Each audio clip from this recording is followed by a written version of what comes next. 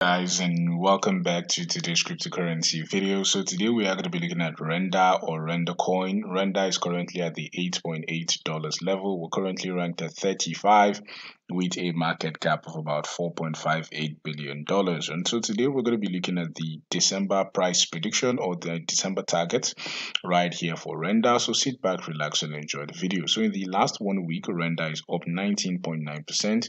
And without further ado, let us push to the chart, right? So on the chart right here for render versus the USD theta, we on the weekly time frame, Binance is the lead. So one of the things we can see right here for render basically is that I was expecting this $9.4 level to be hit in November. Yeah, as you can see, we hit it right here, but we are still consolidating below, right? My next target for December is the 1.618 Fibonacci level right here for render, which is the $20, right? So in December, minimum rally I am expecting is a 136% pump to the upside, which would put render at around those $20 level. And I'm going to give you two reasons why I believe render could get to these levels. So sit back, relax, and watch, right?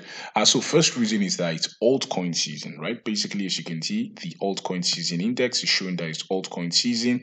Basically, what is altcoin season? Altcoin season basically means that usually monies, funds that coming into the crypto market usually go to Bitcoin, right? So usually after Bitcoin, we see those monies shift towards the altcoins. And usually in the past, altcoins are usually have or alt season usually is between 60 to 90 days. We are just in the first 60 days, as you can see, or the first 30 days. So we still have 2 months plus to see a massive altcoin season. As you can see, we have been in Bitcoin season for quite a while. This is just the beginning of altcoin season. So we could still see this linger for quite a while, right? So expect more monies to come into the altcoins, and render should be one of those coins, right? Another reason we are massively bullish right here on render is the volume profile, right? So just going to the, let me get the volume profile up.